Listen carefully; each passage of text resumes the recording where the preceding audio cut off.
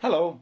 So this is nothing about speakers. So yeah, you can you can you know, leave this video if you're not interested in anything CNC, or at least in this case cutting stuff. Now I bought a new spindle. This is a water cooled spindle. So it has like these intake, outtake. Not sure which one is which, but reason is, well, first of all, I want to make a new CNC machine anyway, so I need another spindle. And I thought, you know, before I'll finish the machine, which can take like a gazillion years, in my case, I'll try a spindle that is a little bit more accurate. At least I hope it is. So I put one of these indication dials in there. It's not a puppy, I don't know what the name is.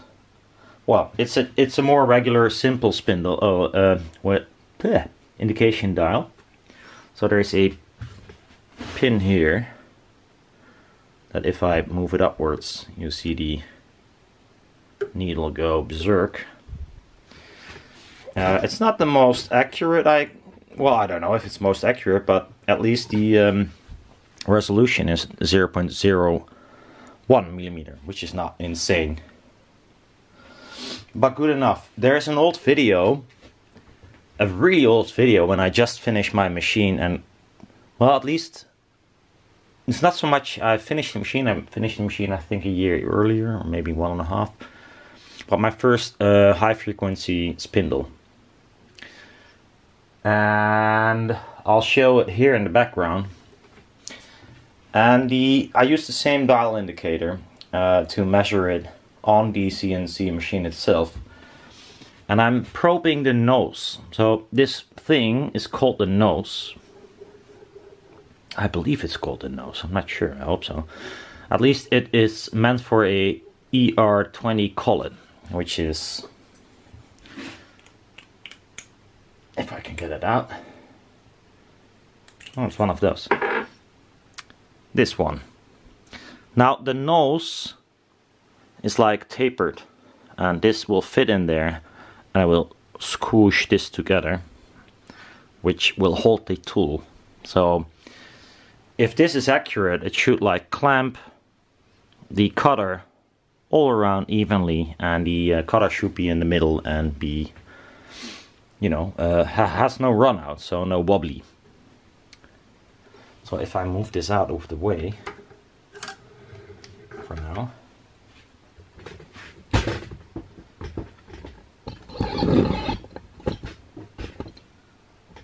So there's the spindle nose, if it's called like that, but I believe it is.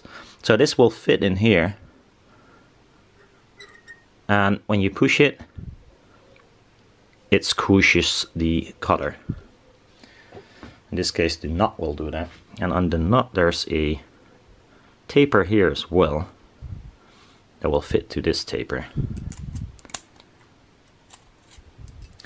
So that's the deal. Now,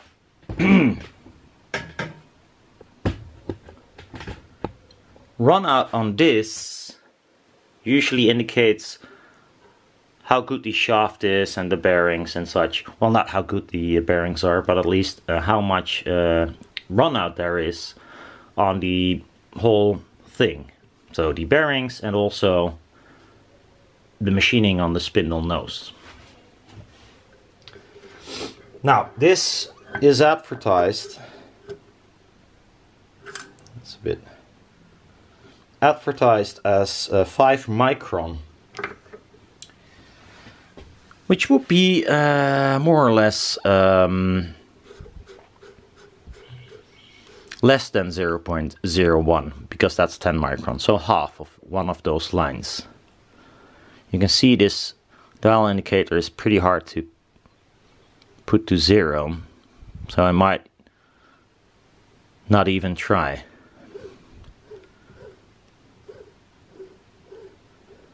But if I turn it, something like this. Now I'll turn the spindle nose and see what how much it's moving.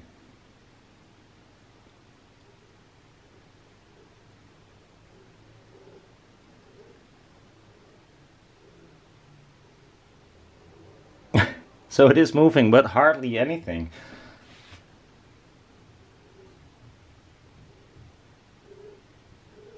So I believe, according to this, the spindle nose has even less than 5 micron, because it's not even moving like half of one of those stripes. Now the problem I'm having, and I'm not sure, maybe I'm measuring it wrong, if I attach a collet with a cutter, and I'll use a cutter of a good brand, like really expensive cutters, at least for me, it's like 40 euros for a cutter, almost.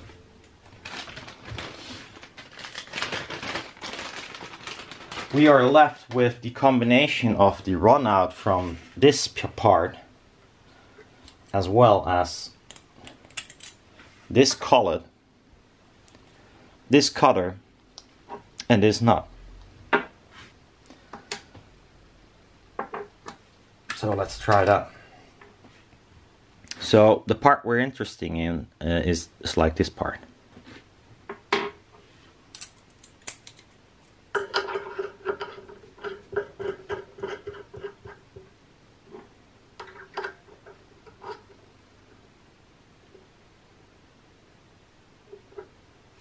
So I can only measure here. You can imagine that if there's runout here, there's even more runout here at the tip of the cutter.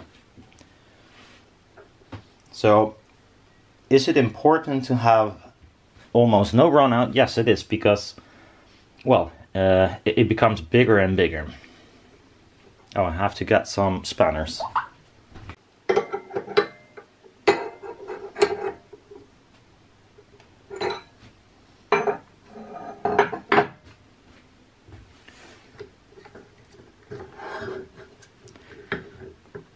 Now I have to take, there is a cutting edge here, so don't want to put it on there, because that's gonna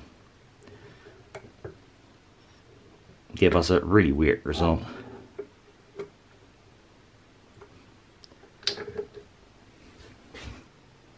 My phone would even do better than this, but okay. So there we are, let's see.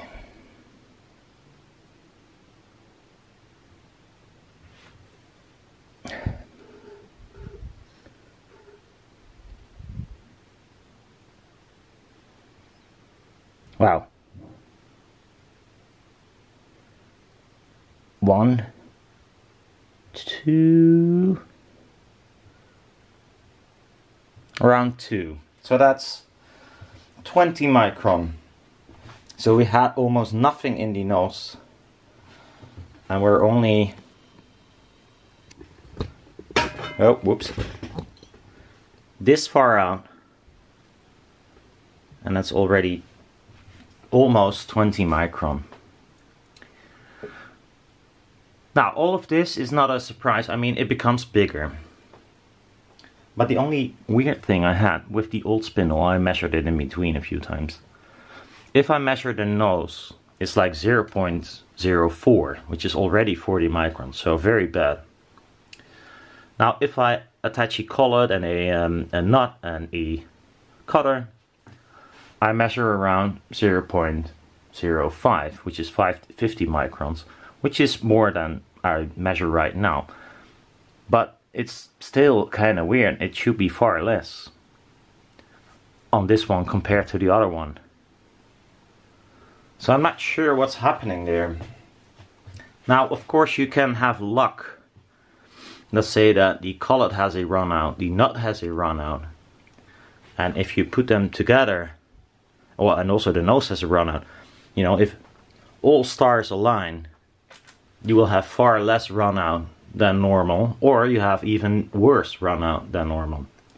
Now, I tried it so many times that I should have insane runout and also very low runout, but it's quite consistent, so I'm not sure where the runout is coming from. It might be the cutter, but I don't think so. It's a pretty expensive brand cutter, and the rest is all Chinesium. Now this is the collet I use is a precision collet, still probably Chinese, but the better one, and the nut as well. So I don't know. So this is, yeah, really it's 20 micron. 20 micron here, so you can imagine what it is right here. There's probably something you can calculate from that, but I'm not too great in math. So that's like 2 centimeters away, and you can probably calculate how much runout you would have here, which is probably more in the region of like, I don't know, 40, 50, maybe even more.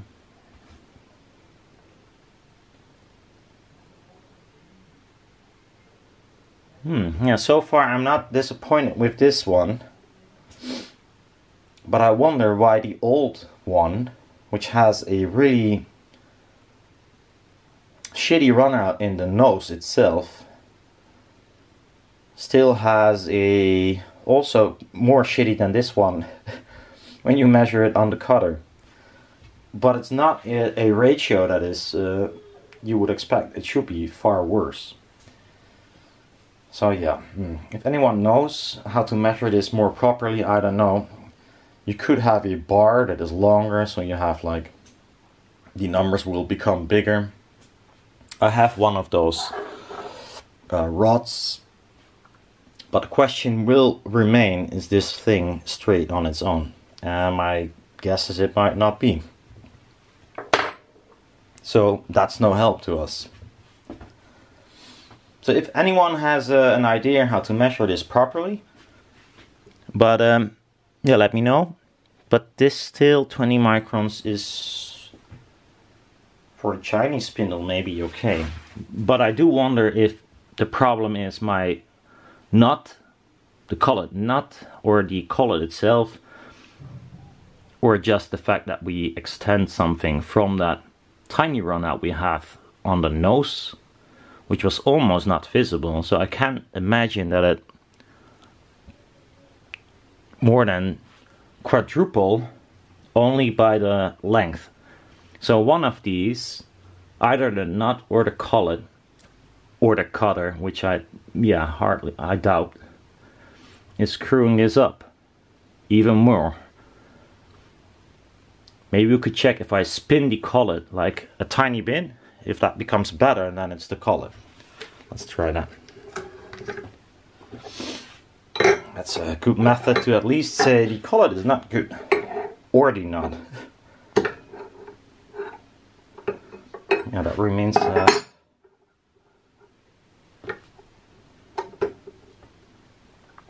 So now what I'm gonna do... I rotate the collet like half,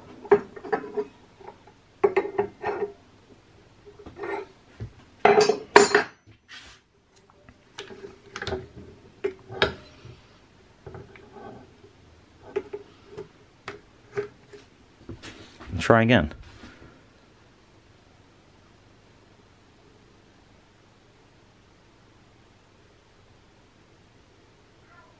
There you go. Ah, annoying.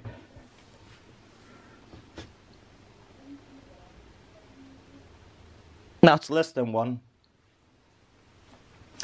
So less than 1, less than 10 micron. Okay, here we go.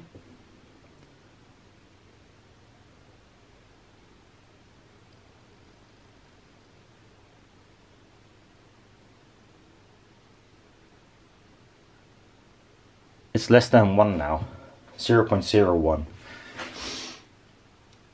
And it's even on the edge, so it's not even positioned right.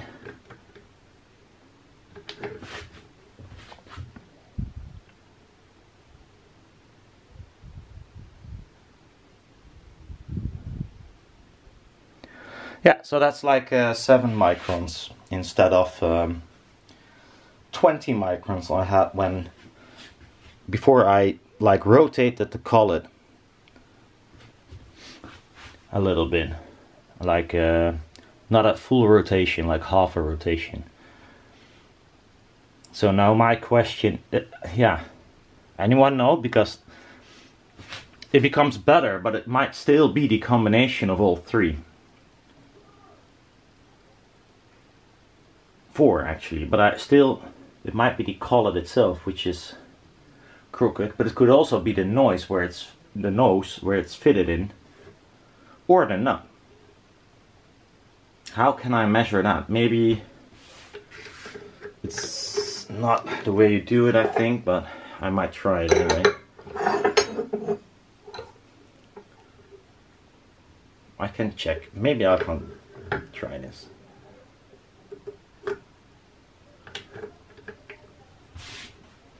So now there is no nut.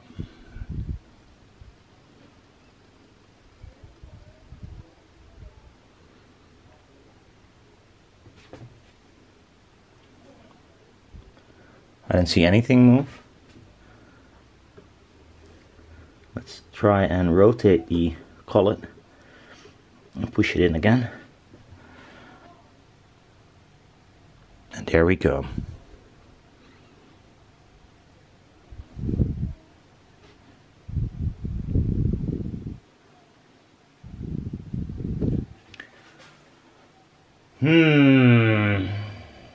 It doesn't explain it anyhow.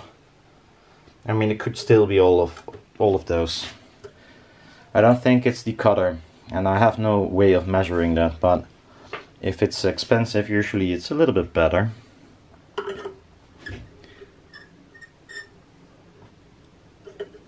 Yeah. It is clean, so that's not the problem.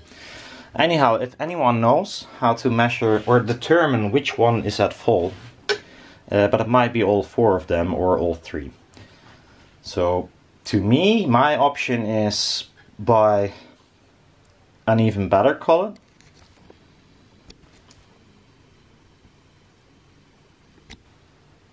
or buy a better nut. An ER20 nuts, I don't know, there are not many around. Or at least not much different. So it might be these or these. The cone itself doesn't have a huge amount, so mostly it's coming from this and the fact that the cutter extends. Well, that's a not at all short video, so sorry about that, but I just wonder about it, and maybe there are some viewers that know more than me about this kind of stuff.